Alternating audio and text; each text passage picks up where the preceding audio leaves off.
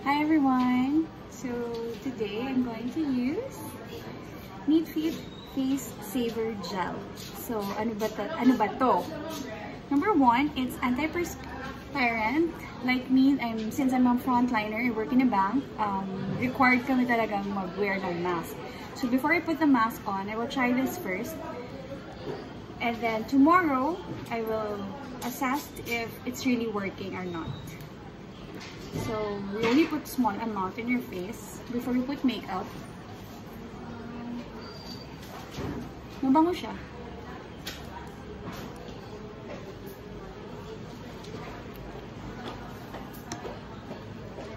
Ayan.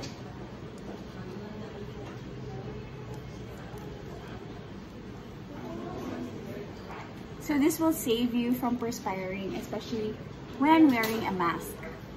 So since we are working here in the bank, we are required to have our mask all over 24/7.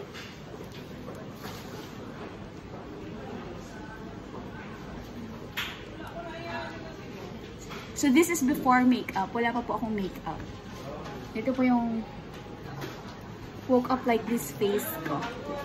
Ayan. So makikita nyo, marami akong moles. At saka, ang bango. So, one of the things I love about this product is mabango siya. Sobrang bango. Okay.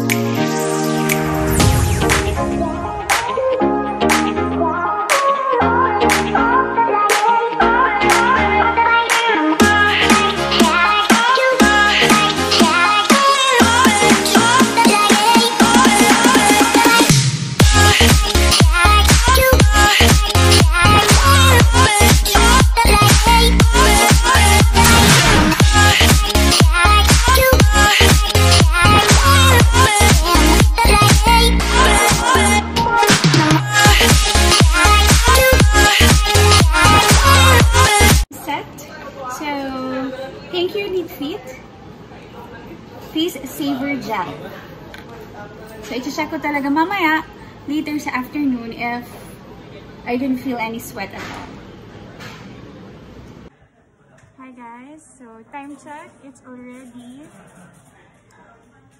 11 AM. So far, NeatFeat is doing her best. Hindi pa rin ako nagsisweat. So, hi again guys. It's 1 o'clock in the afternoon. Medyo mainit na dito sa branch. Kasi maraming tao Monday kasi. Pero, so far, itong Face Saver Gel ng NeatFeat is basically doing his job. Ayan. Wala pa po akong sweat na nararamdaman. So, good job dito. I'll keep you posted by 3 PM if fresh pa din ang beauty ko. So, hi again guys. Time check, it's actually 3 PM. So, kita nyo naman, nakatali na yung buhok ko kasi sobrang init. So, ngayon, sobrang busy kasi Monday. So, sinecheck ko ngayon yung face ko. Ayan. So, okay pa din. In fairness, sa NeatFeat Face Saver Gel na to. So, okay pa din siya. So, I actually can suggest na, especially those who are always on the go, aasahan talaga ang Face Saver Gel na to.